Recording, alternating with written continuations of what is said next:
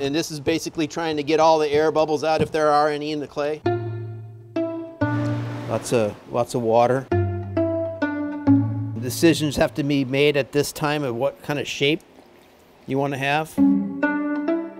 If I don't throw for a month or two, I'm a little rusty at first. And we're going to put some definition on it. You want a nice smooth surface. See how this firing came out.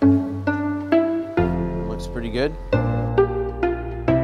I grew up in Southern California by the beach. I launched the career there after I married my wife. She basically runs the business and I do the creative work.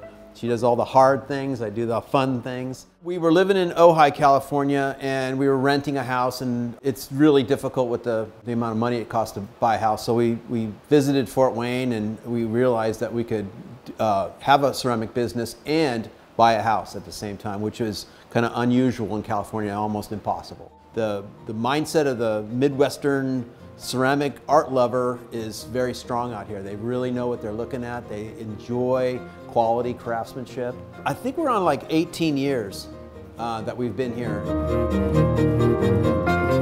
Clay body that I use fires up a little lower temperature so I can achieve a lot more color than high fire ceramics where you have a lot of browns and greens.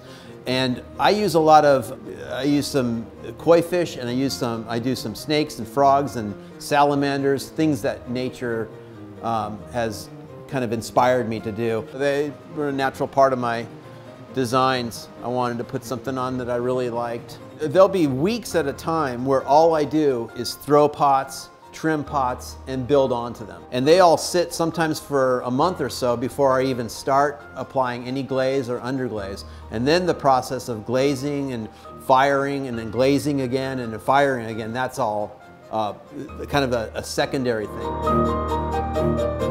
There were times when I was painting that I thought, wow, maybe I'll just slip into being a painter for a while and not work with clay, but it draws you back in. I feel really lucky to be making a living at something that I really love to do. I feel like I'm blessed. Business is tough sometimes, but the work isn't. The work is always there.